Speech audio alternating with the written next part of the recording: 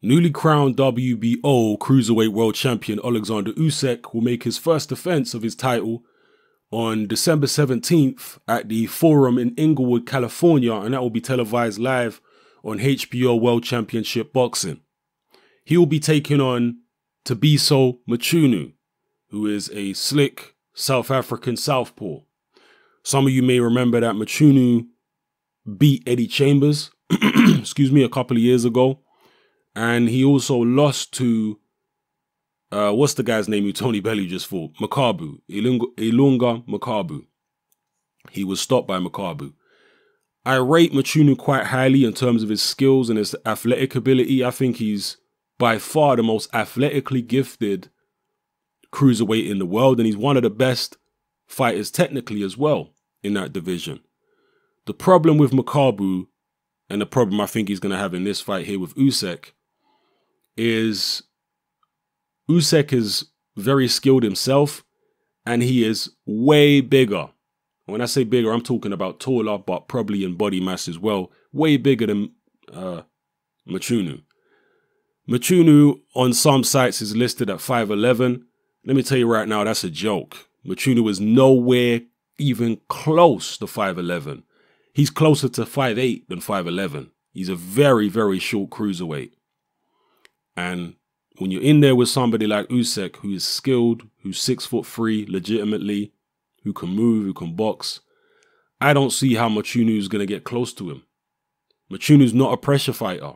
He's a guy who likes to fight on the back foot, counter punch, uses slick skills and what have you. And he is very gifted and talented. I mean, you look at the first half of the fight against Makabu, he was beating the crap out of Makabu in that fight.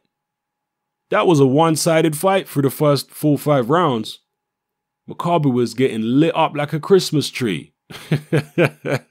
In fact, it was maybe one of those situations where it was actually too easy for Makabu. And he probably threw too many punches trying to get the stoppage early on and ran out of gas. I think that's probably a fair reflection of what happened in the Mchunu-Makabu fight. He got a bit cocky and a bit arrogant, thinking he could do what he wanted with Makabu. Makabu, being very tough, weathered the storm and came on late to punish Mchunu for emptying the tank, basically, and not pacing himself properly. But anyway, back to this fight with Usyk. I clearly see an Usyk win here. Mchunu is as skilled as he is. He's too short. Those skills are not going to be able to count when he's at the end of a jab.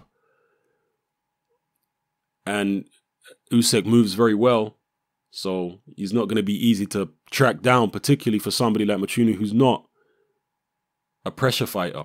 So he hasn't honed those skills that pressure fighters hone over the years of how to cut off the ring and how to cut down the distance very quickly and strike in an instant. He hasn't honed all those type of skills. So yeah, I see Usyk winning.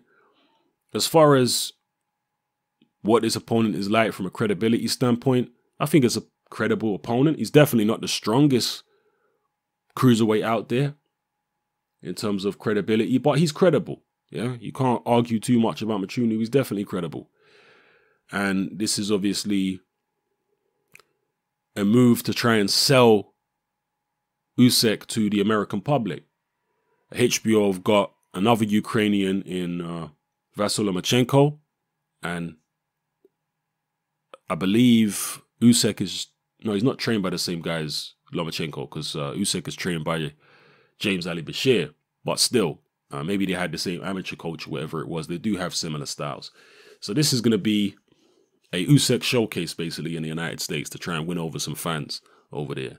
So let me know what you think about this fight. How do you see it going? Do you give Thabiso Mchunu a better chance than me? Maybe I'm selling him a little bit short here. Drop your comments in the comment section below. Let me know how you feel. It's your boy Hatman. I'm out.